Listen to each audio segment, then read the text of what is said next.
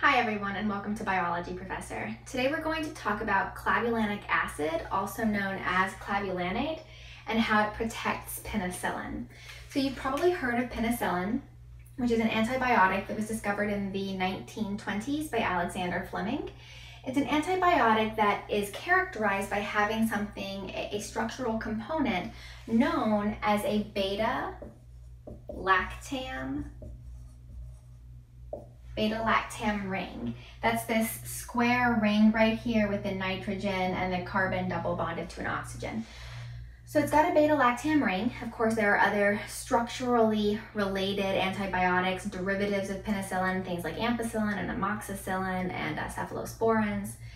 And penicillin and these related antibiotics can actually be inactivated by inhibitors like a group of enzymes known as beta-lactamases. So beta-lactamases are an enzyme and they actually cleave the beta-lactam ring. They cut it. And then penicillin no longer works to inhibit bacterial growth because the structure has been disrupted by the cleavage of that beta-lactam ring. Now, resistance to penicillin is becoming very common because these beta-lactamases are present in so many bacteria now. There are a lot of medical isolates now that are resistant to penicillin, and so other drugs have to be used instead. Resistance is also growing to those other drugs, and so you can see why this would be a problem. Now, luckily, resistance to penicillin and other sort of structurally related antibiotics can be countered by combining these beta-lactam antibiotics with beta-lactamase inhibitors, so compounds that will inhibit the beta-lactamases to keep them from cleaving the ring, the beta-lactam ring, in penicillin and related drugs. An example of a beta-lactamase inhibitor is clavulanic acid.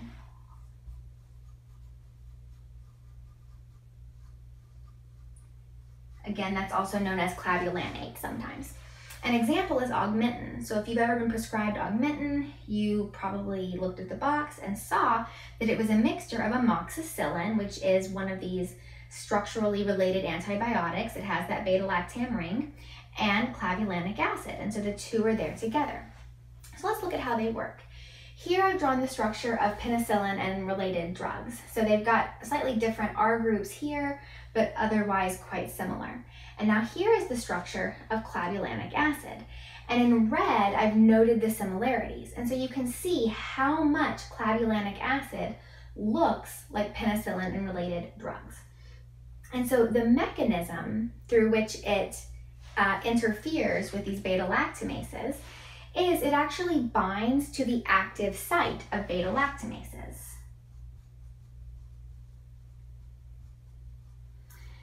So what is the active site of an enzyme? The active site of an enzyme is the place where the substrate binds for the enzyme to act on. So normally, beta-lactamases would bind penicillin and related drugs and cleave that beta-lactam ring. But instead, the beta-lactamase will bind clavulanic acid, which is similar enough to its normal substrates to bind that active site, but dissimilar enough that the beta-lactamases can't actually cleave the ring. And so it's a way of just kind of jamming up the beta-lactamases. You've got this clavulanic acid sitting in the active site of the beta-lactamase, so it can no longer inactivate the co-administered drug, whether that's penicillin or amoxicillin or ampicillin or whatever. And so it basically just blocks that enzyme from being able to work. So does that solve all of our problems with antibiotic resistance? Does that mean that we can just administer penicillin and related drugs easily now? Not exactly. And the reason for that is because the bacteria are able to, in some cases, overcome this clavulanic acid defense. For example, some bacteria exhibit increased production of beta-lactamases. What that means is they make so many beta-lactamases that all of the clavulanic acid in a drug can get used up blocking active sites of all of those beta-lactamases, and there would still be even more left over to inactivate the co-administered drug. So that's one way in which we've got resistance to clavulanic acid. Another way is that some bacteria have mutated their beta-lactamase. So their beta-lactamase, they've mutated it in such a way that clavulanic acid no longer binds it, but the beta-lactamase is still able to bind penicillin and related drugs and cleave that beta-lactam ring. So that's certainly dangerous.